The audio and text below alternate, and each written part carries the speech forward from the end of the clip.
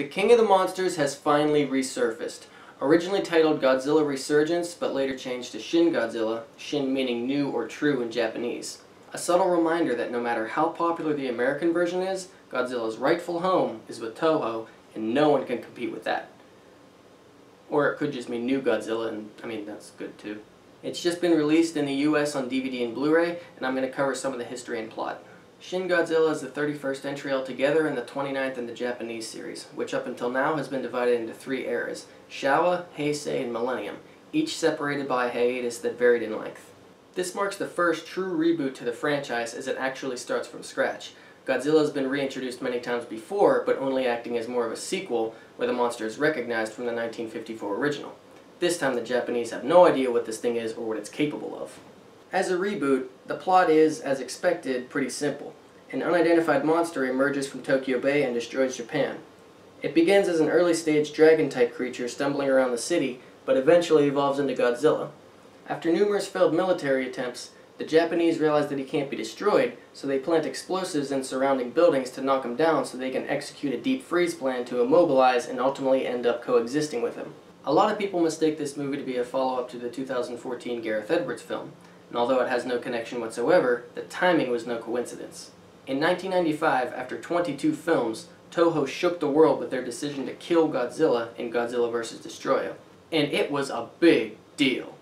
3 years later, TriStar comes out with an American version that was very forgettable, as it disappointed everyone after all the hype it stirred up. Toho saw this and said, "Hey, we gotta show him how it's done!" So after his name had been dragged through the mud, they resurrect Godzilla the very next year in Godzilla 2000, which jump-started the Millennium era, running for 6 movies up until 2004's Godzilla Final Wars, where Godzilla was once again put to rest. I remember seeing the headline as a kid and I was upset, because I thought he'd never return. But fast forward 10 years later to another American Godzilla movie. Even though it was a huge success this time, history repeats itself as Toho answered back by announcing a new movie of their own December of that same year, resulting in Shin Godzilla 2 years later. After being dormant for 12 years, the longest gap between any of the Godzilla films, the King of the Monsters is finally back. This new Godzilla reaches 118.5 meters, about 33 feet taller than the American version, making it the tallest Godzilla to date. I saw this movie while it was having a very limited theatrical run across the US and Canada on only 440 screens, and it was awesome. It was the first time I'd ever seen a Japanese Godzilla movie in theaters, so it was a very new experience for me. But I do have to mention some nitpicks. Firstly, there's too much talking. With no other monsters to battle, Godzilla's left flying it solo while most of the movie centers around council meetings and press conferences, pushing the film to be too long and somewhat boring. Clocking in at 2 hours, it's nearly the longest Godzilla film.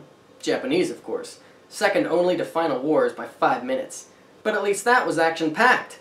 Secondly, Godzilla's early stage looks ridiculous. He looks like a giant puppet and it's actually laughable. It reminds me of the 1957 movie The Giant Claw. There's some other funny details scattered throughout the movie, like its use of overly specific subtitles. This is the Tokyo Atomic Energy Research Laboratory. This is the Nuclear Energy Policy Planning Division Chief. This is a bridge. This is the 9th floor broom closet. Nothing to really complain about, but just kind of unnecessary. Even the box art wants to make sure you don't have any questions. Like, look at this. A god incarnate, a city doomed. I like that. Turn it to the side. Oh, there it is again. Now to focus on the positive areas of the film. Godzilla's final form is incredible. He looks absolutely terrifying. Unfortunately, it looks like it's the end of an era as it's all CG, leaving behind the classic man-in-a-suit approach, which I prefer. But the fresh new look doesn't disappoint. Another thing is the soundtrack. Along with the original Godzilla theme thrown in for good measure as he comes ashore, there's a great apocalyptic musical score as he completely obliterates the city with his atomic heat beam, which now also shoots out of his back and tail. It's crazy. So aside from all the political talk, it's a very entertaining movie, but if you're new to the franchise, I wouldn't recommend starting with this one as it is pretty slow. This movie is almost reminiscent of Godzilla vs. Destoroyah, where Godzilla's heart is basically a nuclear reactor ready to explode, so they freeze him in an attempt to lower his body temperature to minimize the blast. So what's next for the franchise? Currently Japan is working on an animated trilogy, and that's new. The first film set to be released this November.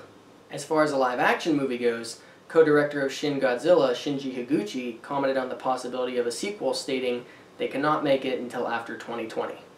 I really hope this movie has sparked a new string of Godzilla movies to come, but until then, just have to wait and see.